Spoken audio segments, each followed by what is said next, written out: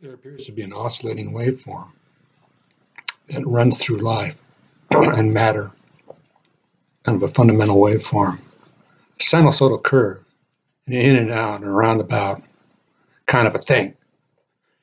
You know what I'm talking about? For instance, mankind, I'm trying to get comfortable here. Mankind has an 80-year cycle and grand cycle, which consists of 4 20-year cycles.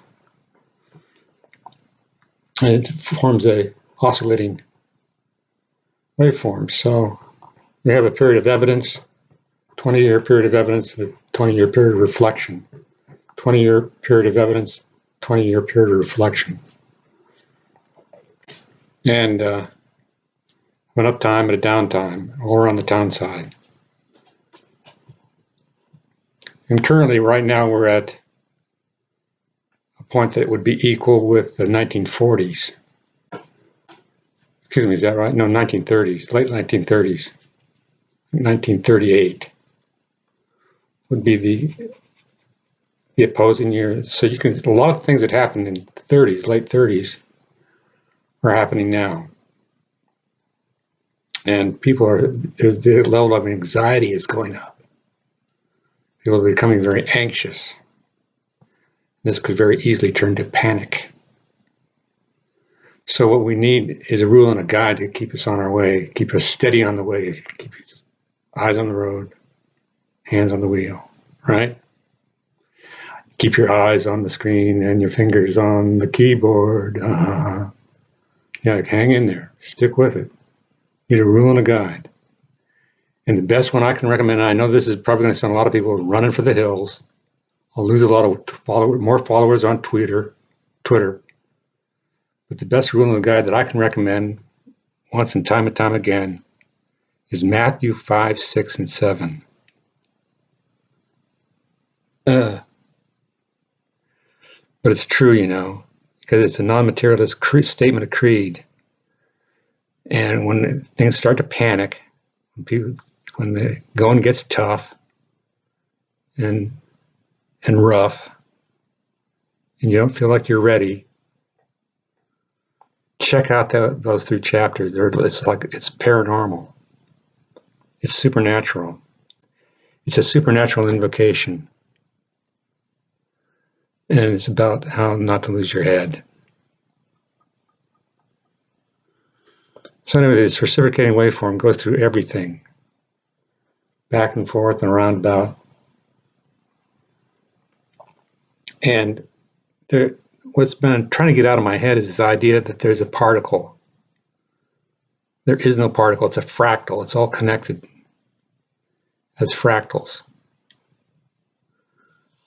And water is an amazing demonstration of this. In fact, there's so much of us is composed of water, but we're basically, I would say, water beings, mostly made up of water. And water has this amazing ability to form these intricate patterns, connections through the hydrogen bond, which makes us want to take a closer look at hydrogen. In my last video, we were talking about the structure of liquid water and the piezoelectric effect, how when you compress this structure in water, it emits energy. And this is what we find in the succussion phase of the homeopathic remedy, is that it's inducing this energy that's forming these patterns and acting like an antenna array. It's emitting irradiation. We know it's emitting irradiation because we've detected it. It's been measured. Tritium was measured by the Foundation coming out of the homeopathic radioactive tritium. These are tritiated solutions that we're dealing with. Tritiated solutions, ionic liquids. So anyway, water is a very interesting thing. The next thing I wanted to talk about in regards to that is the role that hydrogen plays. Hydrogen is a transducer, and it's the basic element of the periodic table, right? It's like number 1. Hydrogen is the God particle. You can say you know what the God particle is now. It's number one, hydrogen. Has a tetrahedral shape to it, structure. And the structure is the basic building block of matter, of all essence and being. Is the basic building, the basic structure. I'm clamping up. I'm just cramping up. This is such a trial. Yeah, so feel sorry for me. So anyway, water has this ability to absorb energy and send it back out again as a different form. When I was a little kid, I'll get off on this track again, but when I was a little kid, I would like to get up real early in the morning and sit on the heat register and read a comic book. And the house would be real quiet when the fan wasn't blowing. And the heat would shut off as it's adjusting its temperature. I was sitting over the banister reading a comic book. Not the banister, but the register, the heat register. Grating in the floor. And crouched there in the quiet of the house, and I hear this music. Hear what sounds like music coming from the other end of the house, and so I started tracking it down. It's coming from my brother's room, a pair of headphones, hooked up to a crystal radio. Crystal radio is a receiving device. The original radio was run off a crystal, and it has no power source. It has no, you don't plug it in. It doesn't use a battery. It just works off the radio waves in the air, magnetism in the air. Isn't that amazing? When you think about it, I could hear it. It'd been amplified enough that there was no power amplification on it. I mean, all the amplification was done out like Tesla, right out of midair. Well, the homeopathic remedy, as it's structured, is doing a similar thing through basically the hydrogen atom within the H2O molecule, right? So the question is, what is it about hydrogen that does this? Hydrogen is the closest element to plasma. In other words, the phase flip is closer in hydrogen than anything else, so it very quickly converts to electrons. We know that because of the demonstration given by the Hindenburg. Thank you very much. Grüß Gott. Dankeschön. Yeah, the Hindenburg. Hydrogen, big hydrogen balloon blew up. So anyway, that's where these electrons transduce through. And it's basically taking the plasma made through molecular dissociation from the solute, being the starting ingredient in the homeopathic remedy, the solute, turns to plasma by molecular dissociation. It forms this crystalline grid within the structure of the water. And this is the basic charge and structure of the homeopathic remedy. This is how it works. And we know it, as I said before, we know it because we've actually measured the radiation coming off these things. And what's interesting is that in time it grows. So what we think is happening is that it's actually being powered out of the Schumann resonances. The background radiation has transformed itself through the crystalline structure, hydrogen bonded structure of the water molecule. Isn't that cool?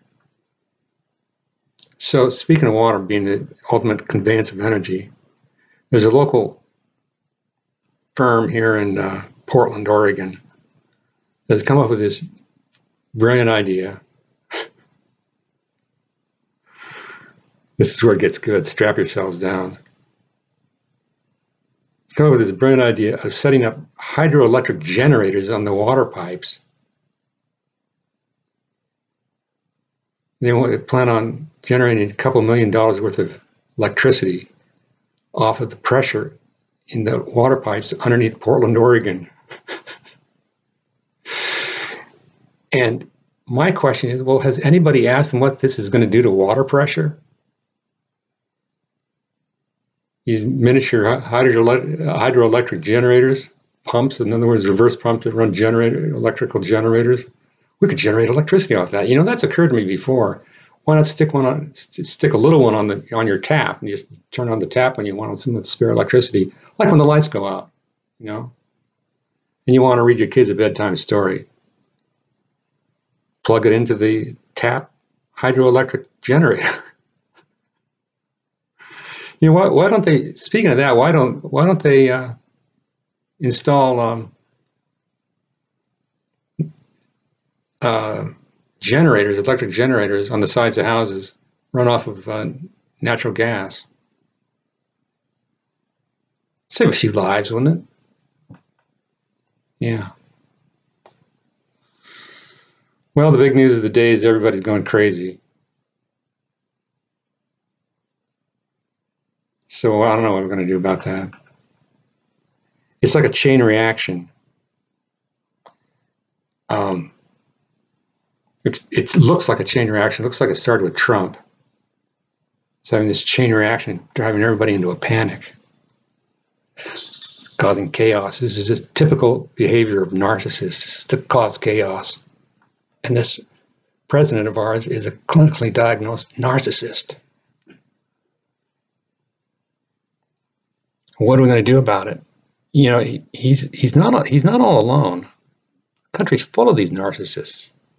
Narcissism is a very common state among Americans, from what I can tell. I've been around the world a few times. Well, not completely around the world, but I've been to a few countries. And Americans have every reason to be narcissists. They think the greatest country on the face of the earth. We're the greatest country on the face of the earth. It's like, come on, give it a rest, you guys. You take it easy, will you? You're going to get us all in trouble. So it's like this chain reaction. You know, then now there's all this revelation of character, of bad character, bad judgment. All this bad judgment is suddenly burbling to the top. All these people are being indicted and at the highest levels, indictments and charges and investigations and everything. It's kind of like almost like a pogrom, isn't it? Well, I've only got 12 minutes in there today, but I wanted to say hi to all my friends and give me a little feedback. Put something in the commentary. Write something or make a video attacking me. No, just don't do that. I've had enough of that. Don't want to even joke about that.